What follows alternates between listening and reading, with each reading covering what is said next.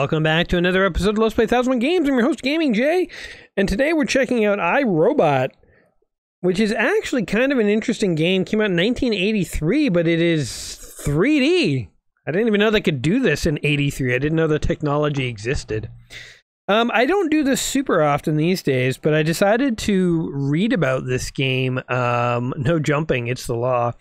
From the book. It has a relatively short entry, but the reason is because this is a game I've never heard of, didn't know they could do this in 83, and I feel like this is a bit of an obscure game. Maybe I'm wrong on that, but I just wanted to see precisely what the book says. So it says, today polygons serve as the fundamental building blocks for all but the most simplistic games, whether they're running on high-end PCs or phones. By the end of the 80s, they were more exotic artifacts and only rarely seen. The appearance of Atari's iRobot in the arcades in 1983 was therefore something of an event. Originally titled Ice Castles, the game brightly colored, filled with three-dimensional objects and terrains, was a quantum leap in the wireframe spacecraft and landscape of traditional arcade games. Presented a solid-looking environments that felt like what they were supposed to, visions of a far-off universe. Blah, blah, blah. Game history is littered with technological pioneering games that fail to supply substance with their innovations, but iRobot delivers an engaging challenge with its revolutionary alien playscapes. Your task as unhappy interface robot number 1984 is to change the color of the environment from red to blue by simply maneuvering over it. An idea lifted from Qubit, but realized here in more variety and depth. Birds and other hazards will get in your way. Big Brother is open. Failure to do so results in instant laser administrative death. iRobot's distinctive styling is underlined by its inclusion of an alternate play mode. Oh yes, I've seen this. I won't spoil it, but the book says, yeah, it's kind of a weird concept. Anyway, fascinating game, fascinating game. These are the kinds of games that I was hoping to discover starting this long quest to try the 1001 games. Anyway, let's slam in a quarter or two and press start. So here are the two game modes. Doodle City is literally a paint drawing program, and you have 3 minutes to play it. We will check it out, but I booted this up for just a minute or two before I started recording just to see, and yeah, that's what I was noticing. So kind of weird, but you know, hey, if you've got a 3D engine, why not make a weird paint program? Why not? So that's basically it. You just go around, and we have to. Oh, do not jump if the eye is red. Okay. What is this? Energy transporter. Oh, I can go to any level I want. Wait, what happened? I don't even understand. Alright, so we're trying to change the world from blue to red. And you can, like, only jump... Ooh, do not jump if the eye is red. It got me again. Didn't even notice. Oh, the eye is looking at me. It's green.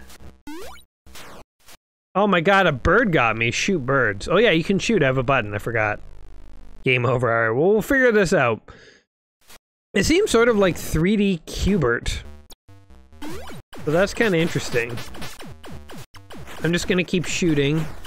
If we happen to kill some birds, we kill some birds. Oh, I think we killed a bird. Jump to the eye. Oh, but it's red. We got you, eyeball. Oh, we incinerated that eye. It exploded. Like my robot's like, yeah. Very interesting. Oh, that was. I thought those were power-ups we were supposed to collect. Avoid solid objects. That is good advice for life in general. Oh, it's a shooting stage now. Wow, this is so advanced. 1983, guys. This is pre-Mario 1. Like, Mario 1 couldn't even do... I mean, not that there would be a shooting stage in Mario 1. Although I shouldn't say that. There is a shooting stage in Mario Land for the Game Boy. But yeah, very interesting. Okay, the eye's gonna open, turn red, and then it goes away. Alright, when you see the eye starting to come out, that's when you kinda have to, like, chill for a sec. Now you're good to go. Interesting. Whoa! I jumped right into that bird. Look at that. Now that I've created land, you can just jump right back to where you were. It's relatively interesting. Whee! Oh god. 2. Whoa. Yeah, eat it, eyeball. Cool. Well, I'm getting a feel for the gameplay, and it's actually... Honestly, like, I've never been the biggest fan of Q*bert. I get people who like it, why they like it, but I think I'm just not very good at Q*bert. But I feel like this game, I'm way better than I am at Q*bert, so this is one that I think I might have liked back in the day. I might not have hated this game. What killed me? What is that thing? Just a big circle in the middle. Hint, start buttons change views. Oh, they do. So hold on, we can... Oh yeah, you can go into like... I don't like these views. Oh no, I'm stuck in it. Oh, and I got killed! I can't see the eye in this view. I want the overhead view. Oh, maybe it's player 2 start button switches it back and I don't have that. Oh, this is a terrible view. Just kill me. Do not jump if the eye is red.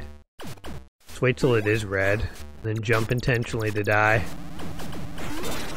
Yeah, get me, eyeball. Can't see anything, so I might as well kill me. Alright, let's not press start this time because I want to keep the overhead view. And there is this transporter here, so let's just try a different level. This is the level we died on last time. Whoa. Okay, so there's some sort of big thing in the middle that wants to eat and kill you. Whoops, do not jump if the eye is red. I didn't even see the... Wow, you really have to keep an eye on that eye. Didn't even notice it was there. Also, what a weird, weird rule. Wait, what killed me? Oh god. Run. Okay, this thing... Oh my god. That thing in the middle is really hard to avoid. Okay, we're gonna skip this level because that thing is difficult. We have not gotten a high score yet, which usually in these 80s games at some point we get a high score. That's... I wouldn't say concerning, but surprising. This is an interesting looking level. I think I changed the view accidentally. I can't see if there's an eye. Oh, there it is. Red. Alright, go! Go! I think we can go at as slow a pace as we want. We're not obligated to go at some arbitrary speed. No ships to jump to. Okay. Once you've built some paths, you can just sort of do little hops like that. Are we running out of time? Oh, I think we are. Oh no. Ah, I panicked, man. We're running out of time. I think we got it this time, though.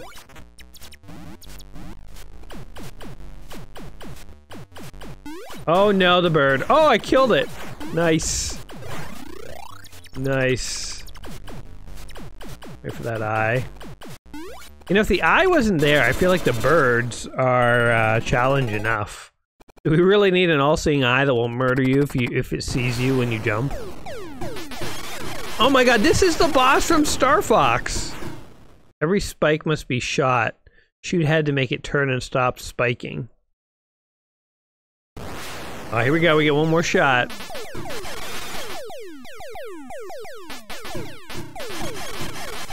Bye, spikes! This is totally the boss from Star Fox. You fight a giant face in space. Space face.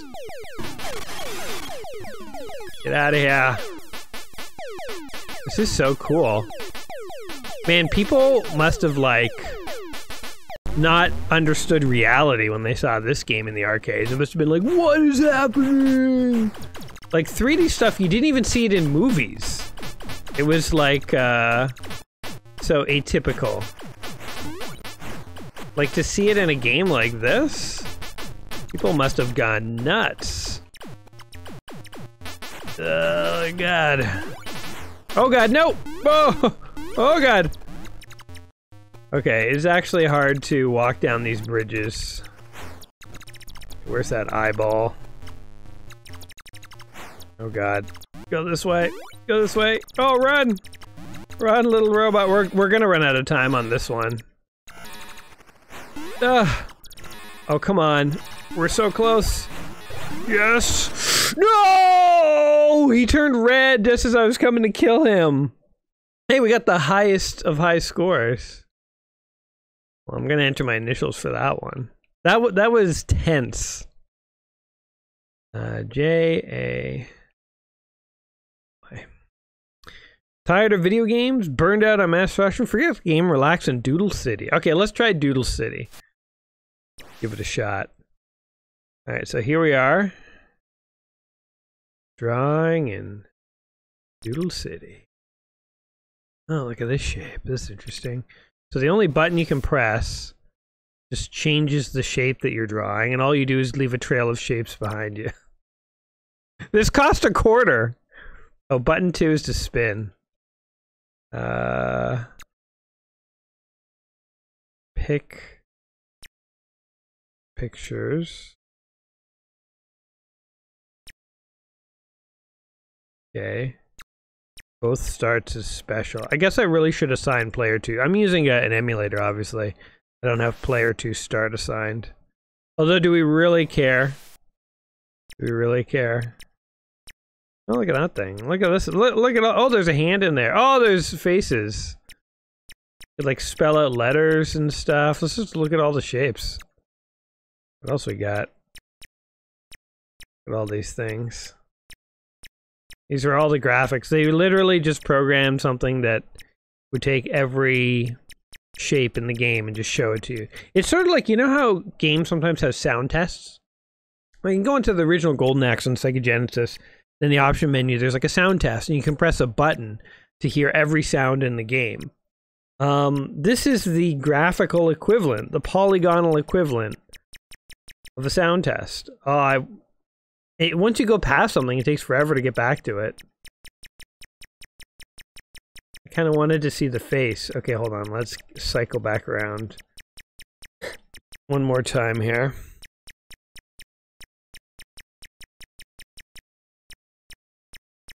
Okay, we're getting there. Oh, look at that! There's a hand. Okay.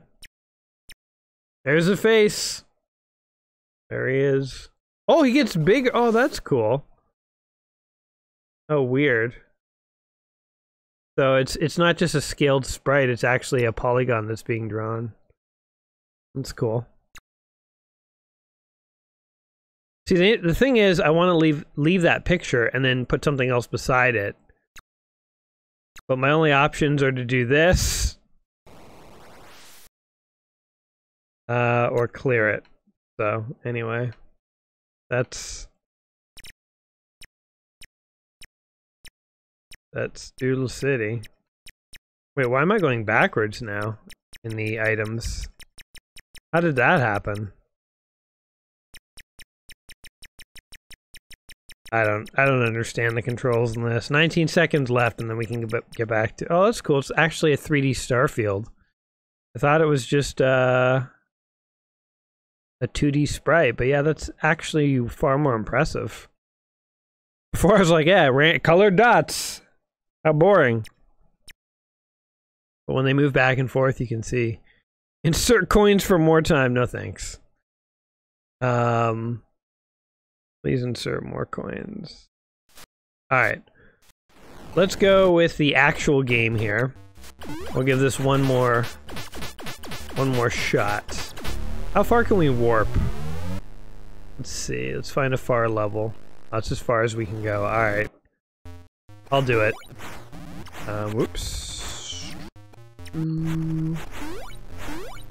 Oh god. That eye was almost red, man. I think the trick is to unlock the far points as fast as you can. Ooh. And then deal with these closer points as you need. Oh god. Okay, let's go, go, go, go, go, go. Oh, shoot. Get it. Yes. Okay, we got that one. Okay. Oh, there's only one more point that we need. There's a ball that's gonna come kill us. Oh god, no! I didn't jump! Where was I jumping? Why did my view change? I swear I've not been pressing start or anything. My view just decided to change as we played that level. Damn, we almost soloed that level. Or like one-shotted it or whatever. Either way, it was good. It was good for us. Oh god. Oh, I think I got an extra life. I like these parts, actually. At first, it sort of struck me as like a cheap clone of, like, Gradius or Space Invaders or something. But it's actually better than it looks. Oh, God. Okay, this is our last shot. Something is throwing footballs at us. Oh, God, and a football got us. And we are done. Anyway, I mean, we could keep going in theory, but I think we've seen what this game has to offer. It's an interesting game, sort of a 3D-ified Q*bert. Has some shooting parts. I think all the parts actually play pretty well. I'm rather impressed. It's the kind of arcade game you wouldn't have seen very many other games like it back in the day. I mean, again, it has Q*bert, and it has sort of like a flying shooting thing. But it's done in a way that you wouldn't really see for like another generation or two of games. You know, fighting that face really felt like, oh my god, the law, no jumping. Fighting that face really felt like fighting the end boss of Star Fox, you know? I think the controls are a little difficult to get used to because there's some times where I didn't want to jump and I was jumping, and it's, you know, a virtue of using sort of a joystick. I find them a little less precise in D-pads, but even still, I just think the way the game's designed, it opens itself up to accidental jumps. But if you get used to it, I see a pretty good game here. So yeah, there you go. I don't know. What do you guys think? Is this game obscure? Had you actually not heard of it? Or is it one of your favorites? Do you remember it being back in the arcades in the 80s? Did people like it?